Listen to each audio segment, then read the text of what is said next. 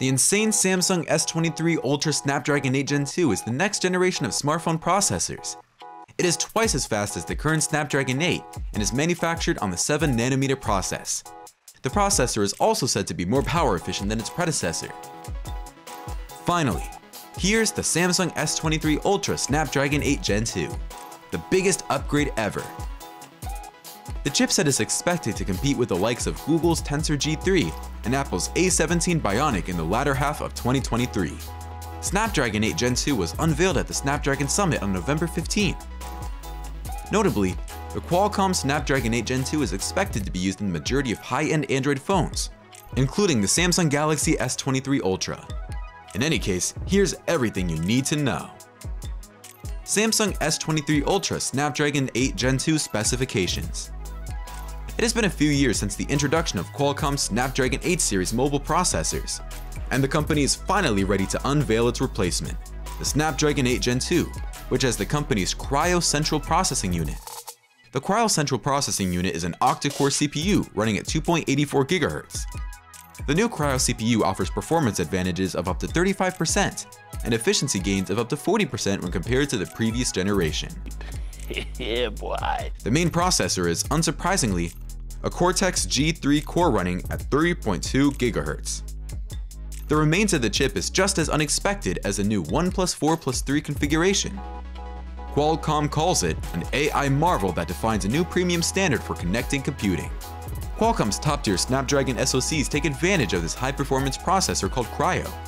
It is a 64-bit processor that works with LPDDR4X RAM and uses the ARM Cortex A73 architecture as its foundation. Qualcomm's Quick Charge 4.0 Plus is supported by the Cryo CPU. Does this mean the Samsung S23 series will come with an upgraded battery performance? If rumors are true, we're looking at a 10% increase in battery life with Snapdragon 8 Gen 2. You will learn more in the coming minutes. While the chip CPU is where most of the action unfolds, the Adreno GPU is where the real fun begins when it comes to gaming.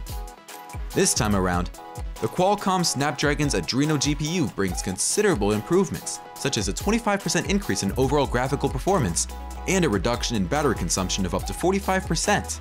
Oh my god! Wow! In addition, it improves the Snapdragon platform with hardware-accelerated ray tracing. This GPU also features OpenGL ES 3.2 and Vulkan 1.3 capabilities, making it the first of its kind. The Snapdragon 8 Gen 2 allows for mobile devices to support displays with a QHD Plus resolution at up to 144Hz and a 4K display at up to 60Hz. With Qualcomm's AV1 video decoding, you can watch streams in up to 8K resolution at 60 frames per second with HDR. As we look forward to more innovations and upgrades to upcoming smartphones, don't forget to subscribe to this channel for more updates on our upcoming videos. Snapdragon S23 Ultra Snapdragon 8 Gen 2 connectivity. The new Snapdragon X70 chip in the Snapdragon 8 Gen 2 line enables lightning-fast data transfers over the internet. The Samsung S23 Ultra will benefit greatly from this feature. As was to be expected, Qualcomm made a few tweaks to the 8 Gen 2's built-in 5G to improve its performance on both the mmWave and sub-6 bandwidths. Similar to its forerunner, it is capable of 10 GB per second downlink and 3.5 GB per second uplink at full capacity. Wi-Fi 7.0 support is the most notable improvements. Though the finalized Wi-Fi 7 standard has not yet been implemented, the new Fast Connect 7800 technology has been agreed upon for local networking. Theoretically, 8 Gen 2 smartphones can achieve transmission rates of up to 5.8 GB per second thanks to Wi-Fi 7. Which adds support for the 6 GHz band in addition to the 2.4 GHz and 5 GHz bands. Not that you'll need it till Wi-Fi 7 routers become more popular, but at least your phone will be ready for the future. The Samsung Galaxy S23's battery life. Honestly, the ability to extend a smartphone's battery life is much desired by the market, and so far, that seems to be Samsung's target, to monopolize the market. Smartphones from Samsung haven't excelled in battery life, but it looks like the company aims to change that with the new Galaxy S23 series in an effort to improve sales gradually. Let's assume that the next Samsung Galaxy S23 has better battery life than the Samsung Galaxy S22 had this year.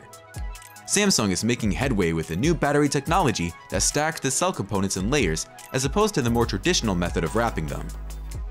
The same principle applies to the rechargeable batteries used in electric vehicles. The battery life of Samsung's Galaxy S23 series, if equipped with Snapdragon 8 Gen 2, might be increased by 10%. Nice. Yet the S23 is rumored to come with all the bells and whistles of Samsung's S22. Could it be true? As we await the Samsung S23, let's anticipate enhancements to the user experience as Samsung does with its flagship smartphones. You'll learn more in the coming minutes. Design of the S23. There's a good likelihood that the Samsung Galaxy S23 Ultra will share a lot of visual similarities with the S22.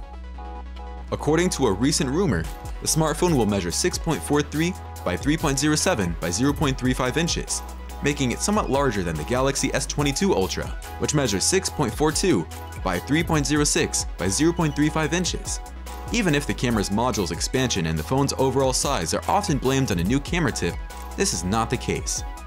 Samsung may make the Galaxy S23's bezels wider, though you didn't focus too much on that rumor. We don't know why the bezel thickness would increase, but it's something to keep an eye on as the phone's release date. Major Android manufacturers will be adopting the Snapdragon 8 Gen 2. OnePlus, Oppo, Sony, and Xiaomi are a few of them. Samsung doesn't seem to be left out either. The Galaxy S23 series, when released, is likely to set the bar for the smartphone market, as there has been a lot of expectations around it. If you doubt, watch our next video, Samsung S23 Ultra, a new record. 5G first look, camera and incredible features for updates on Samsung's yet-to-release smartphone.